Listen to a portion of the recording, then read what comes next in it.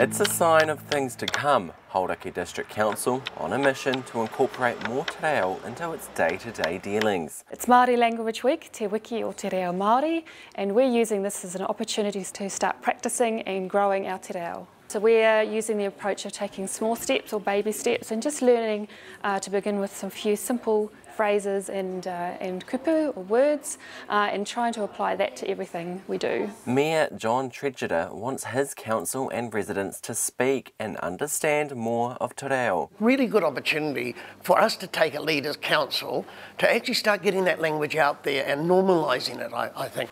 And it's about much more than just changing a few signs. The more we use it, more we'll become more proficient at it. It's a cultural initiative starting from the ground up, with te reo now also integrated into toddler time in the area's libraries. Ma is white. We look forward to it every Monday. Yeah, it's great.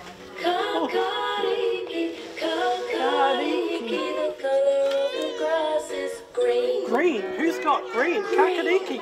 He learns it at daycare as well, so it's going to be well established, I'd like to think, before he goes to school. It's great to be able to just put in those basic words like the colours and the parts of the body and that sort of thing.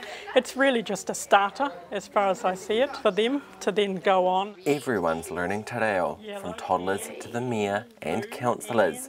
Morena, kei te pehe koe? What have you been learning? Morena. Oh, and how's Hauraki? So we say Hauraki where it should be? Hauraki. Hauraki. If you'd like to teach it, it's Hauraki, and you say it quickly, Hauraki. Hauraki. Instead of Hauraki, Hauraki.